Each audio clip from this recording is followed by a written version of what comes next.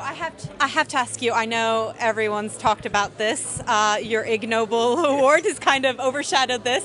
Yeah. Well done. Thank you. I will say. I say well done because obviously these dung beetles have captured the imagination of the global media for quite a while. What is it about these tiny creatures? I think it's because they've got such personalities. Actually, each of them, they're quite large, and each of them seem to behave as an individual.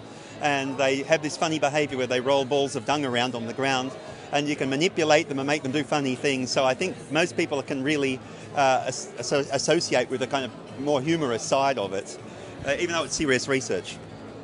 I mean, it is serious research, but this was sort of a lighthearted event. Tell us just a little bit about how, when you received this award, what happened?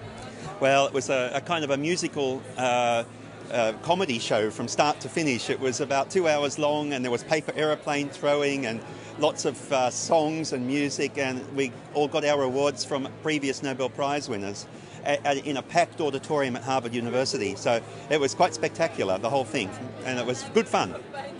And so now we're all wondering, because obviously Lund University still hasn't received a real Nobel Prize. So are you working on something in that direction for us to get a Nobel Prize?